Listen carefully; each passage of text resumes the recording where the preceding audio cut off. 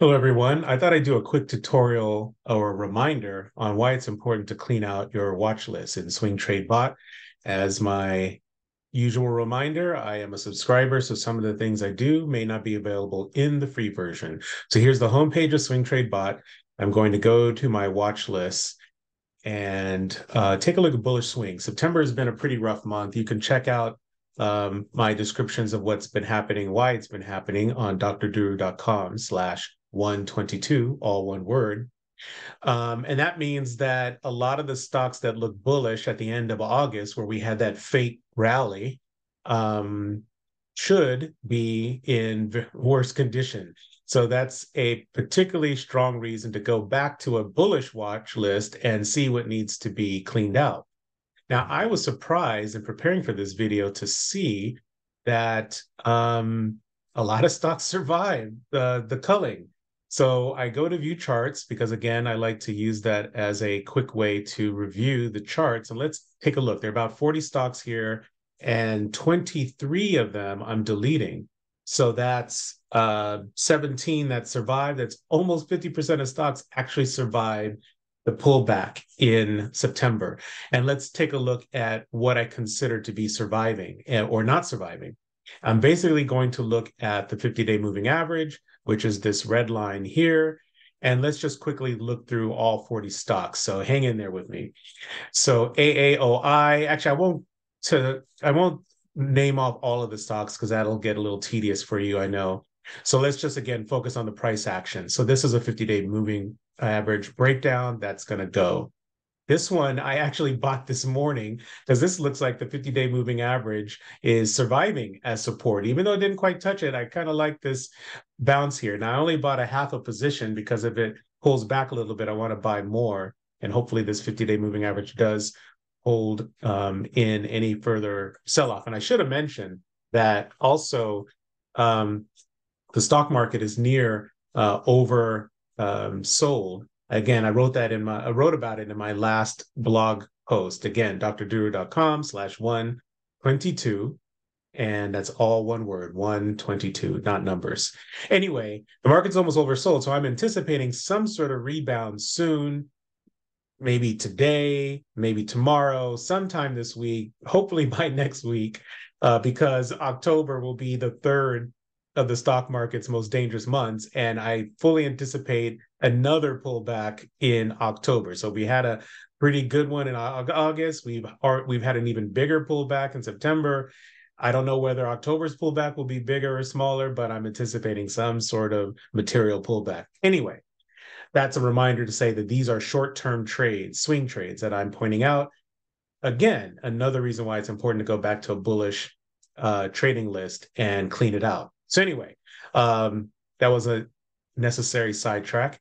So Arista Networks is right on the edge. I'm going to keep it. It's doing a valiant effort to stay with its 50-day moving average, but I'm definitely not going to buy it here. I want to see a little bit more support. ARCT, this has long been off the list. ASTE, 50-day moving breakdown. Cal, I actually also bought today because, again, it looks like 50-day moving average support is actually hanging in there. So again, you kind of like these stocks that survive a pretty decent pullback in the market because hopefully when the market rallies, these will be the strongest, or that at least they'll do pretty well. This one never did get to the 50-day moving average. And this one, I think I put on my list. I can't remember when I put CAMT on the list. It was probably a hope that the 20-day moving average would hold as support. That's here. I've completely missed this one. I don't want to chase this price action, but this looks very good. This stock looks strong. CDLX. Now, this one, I think I was hoping, yeah, for the 20-day moving average to hold. That was the bullish case here. And now it's broken down. But now check this out. It looks like it wants to hold 50-day moving average support. So I'm going to be looking to see whether this doji turns into a bottoming morning star pattern. That's a candlestick term. Let's move on. So CGNT, this 50-day moving average breakdown takes it off the list. Coco. Actually, I bought this around here. This is a longer term play for me, so I would take it off the list for short term trading, but I'm a holder for now. CTSH, this will stay on the list. Datadog, this was actually a special case where it just barely broke out above the day moving average. I was hopeful it could hang out, but it didn't. And now it's back to being bearish. Fresh Pet, oh, this is definitely off the list. Fortress Transportation, off the list. Hasbro, they had a lot of hype here with all the toys and movie combination stuff going on, but it's now off the list. This stays on the list. ITT off the list. LNW off the list. Lowe's long off the list. LPG stays on the list, but I'm not going to chase price here. Lulu, I don't know why I put this on the list in the first place. I think I was wanted to just keep an eye on it, but now I'm not interested. It's just chopping around basically. Meta off the list. Modine definitely stays on the list. PagerDuty off the list.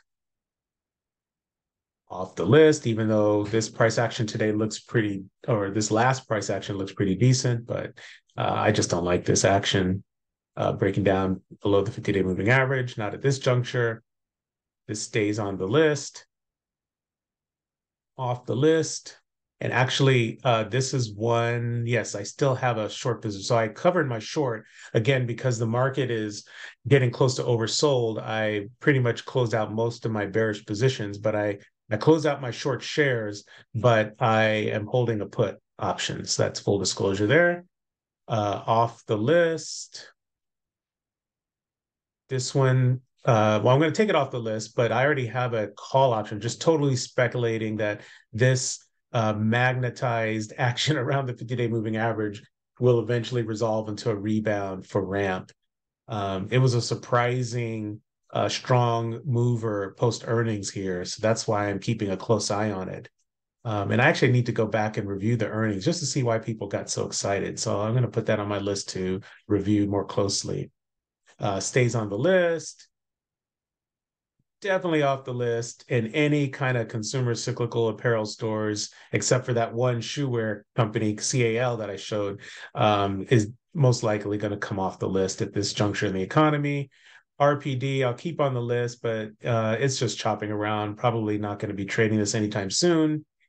Spirit, definitely off the list. Spotify, surprisingly, is staying on the list, but I think it's an expensive stock, so it'll take a lot for me to venture into speculating on that one.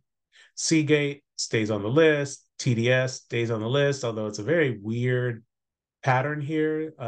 So I may never trade this one, but I'm keeping an eye on it, given that this burst upward seemed to have some meaning for the stock market. Train, I'm just taking off the list. It's a minor breakdown, but I'm trying to get down to a very focused list of strong, strong, strong stocks. Viva definitely stays on the list. VST stays on the list, although I'm probably not going to chase price here, but it looks ready to break out again. And XPO, I was hopeful for this one. It's coming off the list, though. And that is it. So hopefully you saw some ideas here for potential stocks to keep on your list. And again, nothing is guaranteed. You need to stay on top of these lists, clean them out, stay focused on the stocks that most closely align with whatever your trading thesis is and whatever your risk tolerance is. So that's all for today. Go out there and be careful. Till the next time.